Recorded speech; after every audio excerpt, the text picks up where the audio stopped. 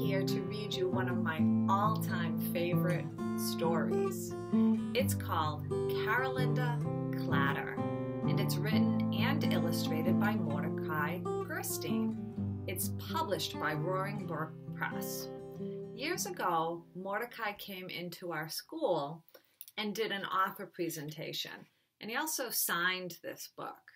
So I really treasure that, having known Mordicai and having had this copy of the book signed by him.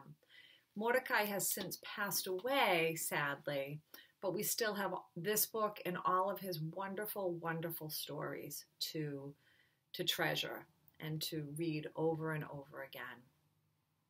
I feel really lucky today because my friend Beth Besser is accompanying me by adding the musical component to this story. She wrote a song to go right along with this book. So let's get started. Carolinda Clatter by Mordicai Gerstein.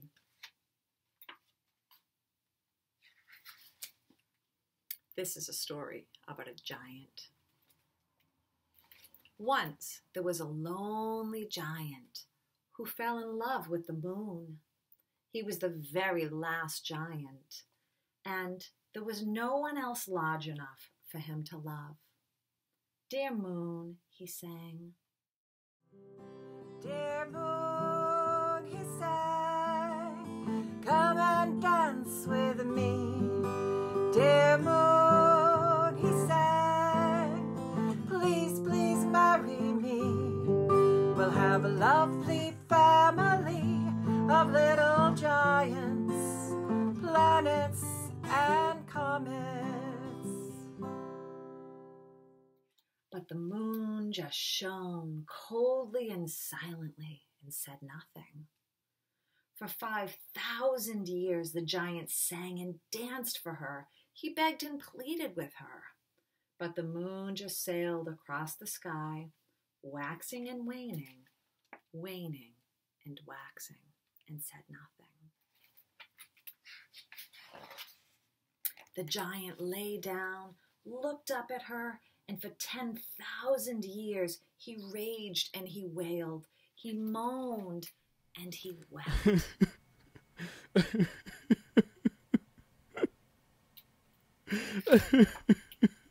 Finally he fell asleep, and even as he slept he wept. Over 100 years grass grew all around him. After 10,000 years, his eyes became ponds, his tears became waterfalls. His beard and the hair on his head became forests. All kinds of animals came to live on him. So Mordicai, when he came to our school, he told us about the time he went to France on a bicycle trip. And as he was pedaling along and looking up at the mountains, he saw these beautiful vistas. And his mind started imagining what that vista looked like. He thought it looked like a giant. And that's how he got the idea for this story. I wonder if you could look up at the Mount Tom range or another mountain range, maybe the Pomeroy mountain range, and do the same. Think of a story about what that was. Maybe it was a giant. Maybe it was something else. It's amazing the directions our minds can go in when we let our imagination just go. And if you want to go a little wild with your imagination, then after this story, click on Mrs. Mara's link. She's going to show you how to create your own sleeping giant. After 100,000 years, people came. They said, "This mountain looks just like a sleeping giant. We must be quiet and careful never to wake him." So they walked on tiptoe and whispered, and they quietly built a town right on the spot that looked like the giant's belly. The town was called Puppicton. It's kind of a funny name. Puppicton, can you say that? And this is what it looked like when the first settlers came.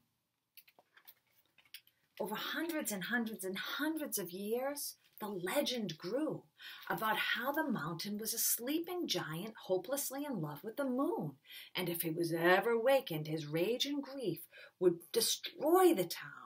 And so just in case the legend was true, no one ever made any noise. Puppetton was a very quiet place. Babies didn't cry and children were afraid to scream and yell because everyone said, "Shh, you'll wake the giant." Shh, do that. You'll wake the giant. Shh, you'll wake the giant. Shh, you'll wake the giant. No one laughed. No one wept. You couldn't tell if they were happy or sad. No one sang. There was no music. No one even sneezed. The animals were quiet too. There were no moos, no barks, no twitters or chirps. The only sounds were whispers and the purring of cats. Then one night, Carolinda Clatter was born. She was born noisy.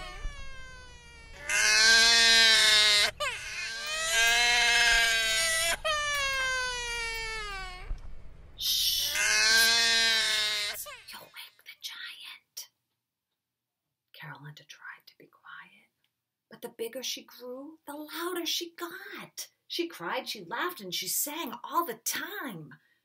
Shh, said everyone. You'll wake the giant. Shh, you'll wake the giant. But Carolinda just laughed and banged on pots and pans for good measure. The people of Puppetton hid under their beds and lived in fear. Shh, any minute now, you're going to wake the giant. I can't help it, she said. I just love noise.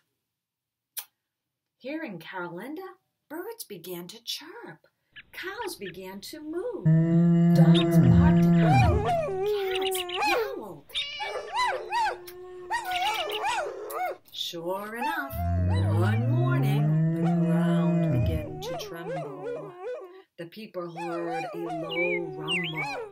The rumble became a grumble. And the grumble became a tumble of words so low and loud and old and rusty that everyone knew it could only be one thing, and they were terrified. Who woke me up? Carolinda, the people whispered.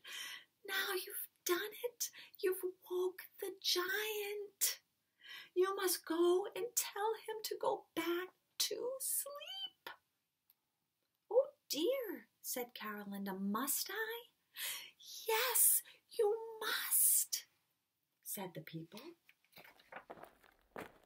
Trembling in fear, Carolinda went up the hill called Giant's Chest, into a tangled forest called Giant's Beard, up to the mouth, a huge, dark cave full of moans and sighs. Singing made her feel a little less frightened, but just a little. Waterfalls ran down both sides of a peak called the nose, from ponds called the eyes. Excuse me, Mr. Giant, sir. I am Carolinda. It was I who woke you up. Is it you, rumbled the voice, who sings the beautiful songs and makes the beautiful music? It's just noise, said Carolinda, but it's what I love to do. It's music, said the giant. I haven't heard music for thousands and thousands of years. Oh, it makes me happy. It makes me want to get up and dance with the moon. I'm in love with her, you know, but she won't have me. Mr. Giant, sir, said Carolinda. My name is Hughie, said the giant, and I want to dance. The giant tried to rise, and the whole world shook.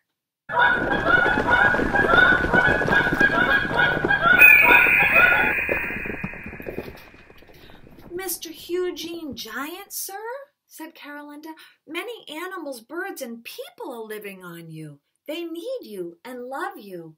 You are a mountain now, and mountains do not dance. The giant was silent for a long moment. Am I really a mountain? Am I truly loved? Yes, said Carolinda, and when the moon is full, she shines down on you all silvery. Do you think, asked the giant, that maybe now the moon likes me?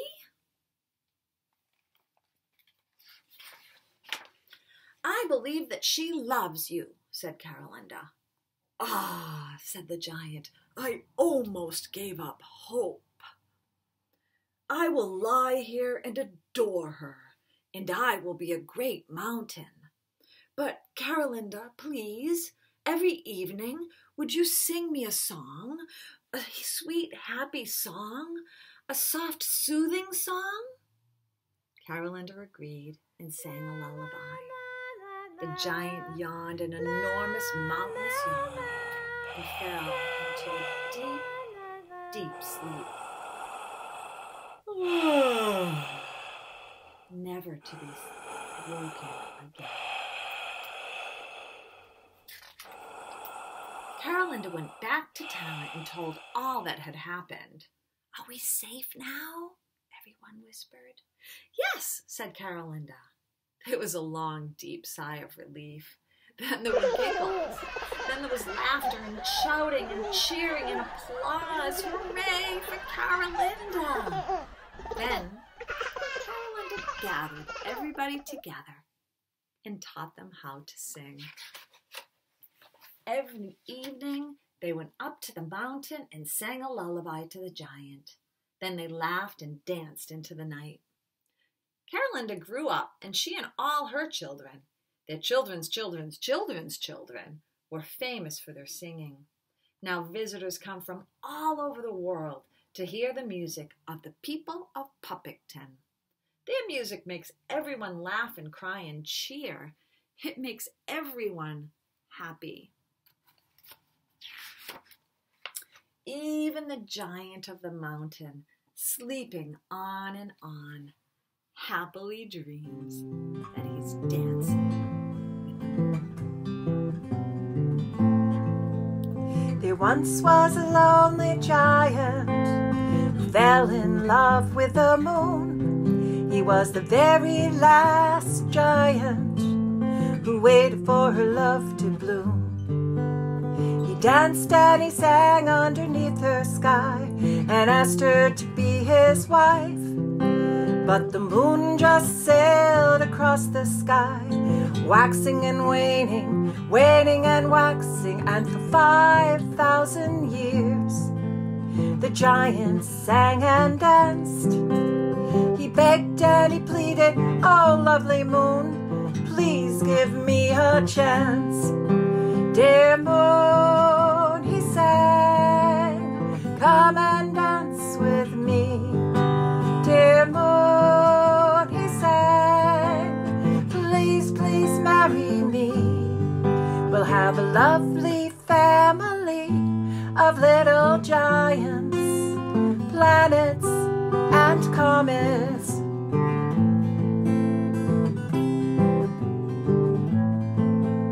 The giant laid down and looked up at her for 10,000 years. His eyes became ponds, his tears waterfall, his hair and his beard grew and grew and grew and grew until a forest appeared. But the moon just sailed across the sky, waxing and waning, waning and waxing. After 100,000 years or so, the legend of the giant was told.